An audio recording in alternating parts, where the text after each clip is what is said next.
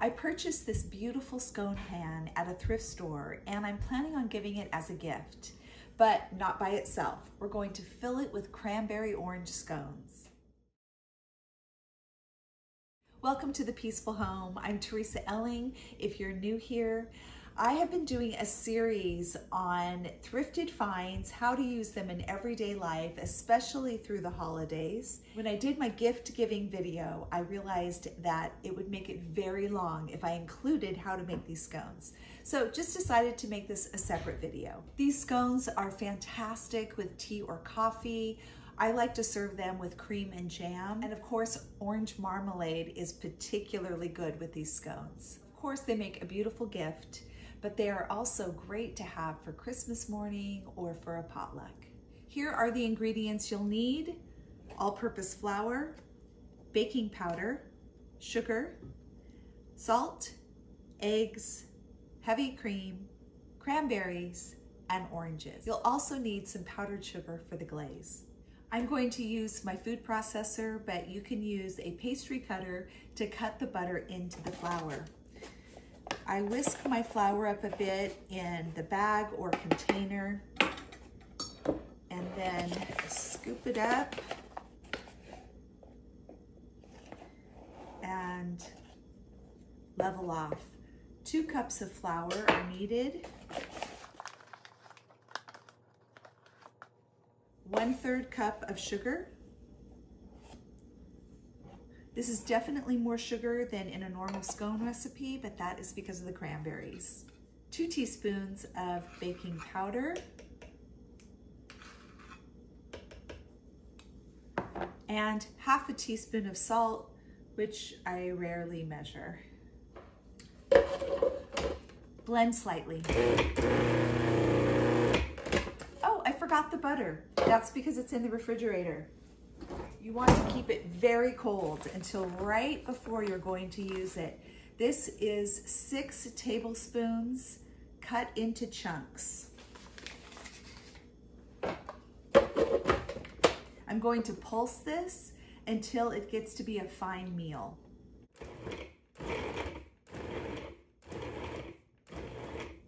There should be little tiny bits of butter, but if they're like pea size, that's a little too big. I put my finger in the bottom to hold the blade. Okay. And now we're going to add 1 egg, 3/4 cup of heavy cream,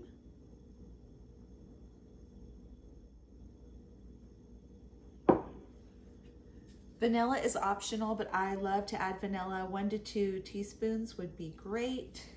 I'm gonna break up this egg yolk just a bit. Cranberries, fresh or frozen. If they're frozen, thaw them. After you rinse them, you know, if they're squishy or wrinkled up like a raisin, toss those. They should be hard like an apple. 1 cup of cranberries. This calls for whole cranberries, but I grabbed a handful out and chopped them. Add those in. The recipe I'm using today, I got off Pinterest from Mom on Time Out. Obviously it's new to me, but scone recipes aren't that difficult, and I really loved that she added the orange zest, one of my favorite things. In fact, we will go to that. I need my zester. So zesting, you can't do this with a grater. You do need a zester so that you get a really fine peel.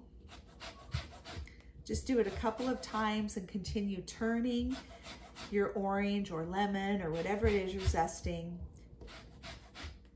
until you are getting all of the bright orange off. We need 3 tablespoons of zest for the scones and 2 teaspoons for the glaze.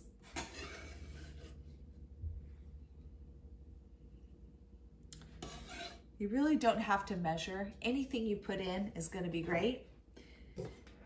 And then we're going to stir this all together.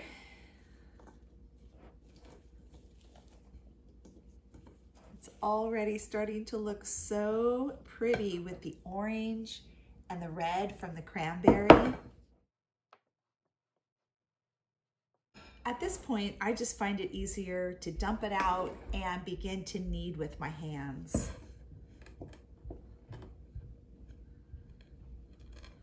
This is the messy part.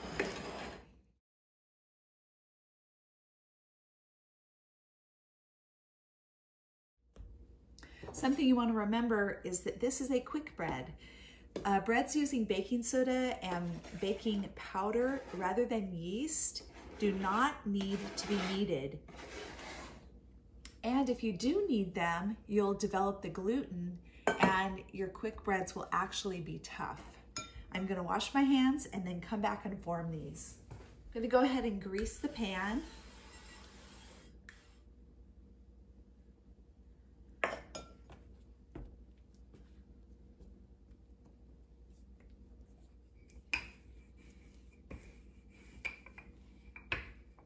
Just rolling back and forth, keeping my edges together, flipping. Now, normally you would use a biscuit cutter and cut out your scones, put them on parchment or a silpat or a cookie sheet and bake them separately. But we are going to be cooking these right in the scone pan. I think this actually looks pretty good. It's a little bit smaller than the pan, but when I cut these up, they're going to spread out into each individual compartment. So just cutting into 8 even wedges.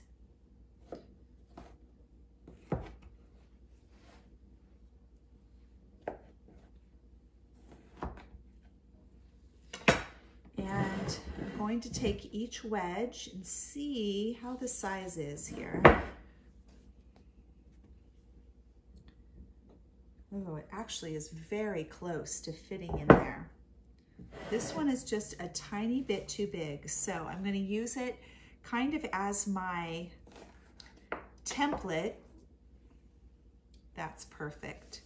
So I'm going to cut all of these so they're about the same size, and then with the leftover, I can make some extra scones.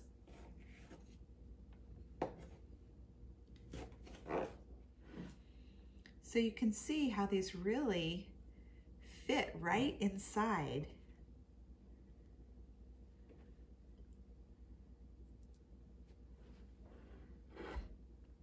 And I'm going to push them down just a little bit. This one's a little shy, so I'm just going to grab some of that dough and push it in that gap, making sure the whole triangle is filled in.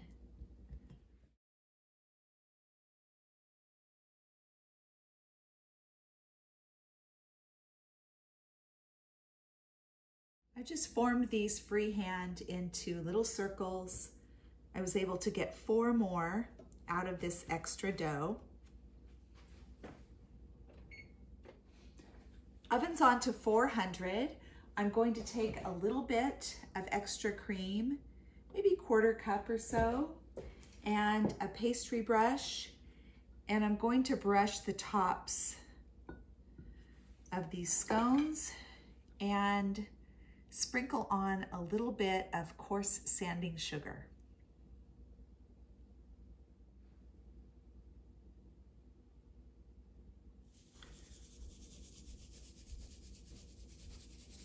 This really isn't necessary because we are going to do a glaze. So a lot of times I'll do the sanding sugar and no glaze. In this case, we're going to do both. The small ones baked for about 10 to 12 minutes, and the ones in the scone pan took about 16 minutes. I just finished zesting 2 teaspoons of orange peel, and now I'm going to juice 2 to 4 tablespoons of orange juice.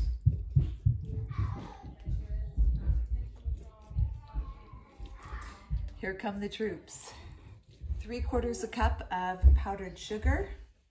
To the powdered sugar, I added the 2 teaspoons of orange zest, and then 2 tablespoons of orange juice. And I like to mix this with a hand mixer, but you can whisk it if you'd like. If you find the mixture is too runny, you can add more powdered sugar, which is what I ended up doing. And likewise, if it is too thick, add a little bit more juice. Beat until it's nice and smooth.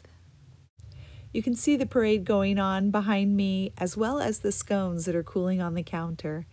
Once I finished the glaze, of course I could have used a piping bag, but it's simpler just to use a Ziploc bag for such a small amount. So I put that in the baggie and then just cut a corner off in order to pipe it. I also prepared some whipped cream. I use heavy whipping cream, and I blend it until it is starting to thicken, and then add in powdered sugar to taste and some vanilla extract. Continue to whip until it's nice and thick, but be careful you don't turn it to butter.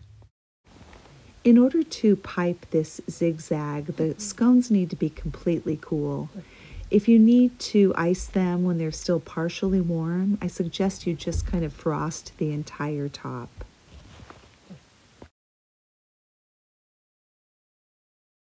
So here we have these all finished, and the way to serve these traditionally is with cream and jam.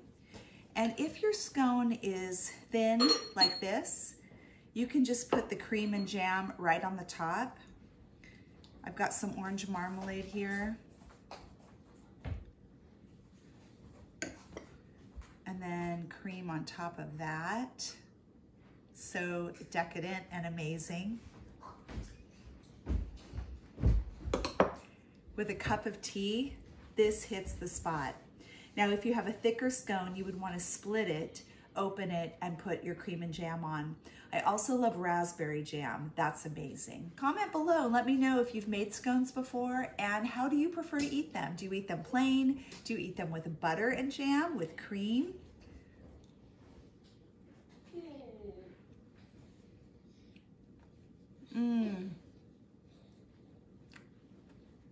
Oh, these are so good.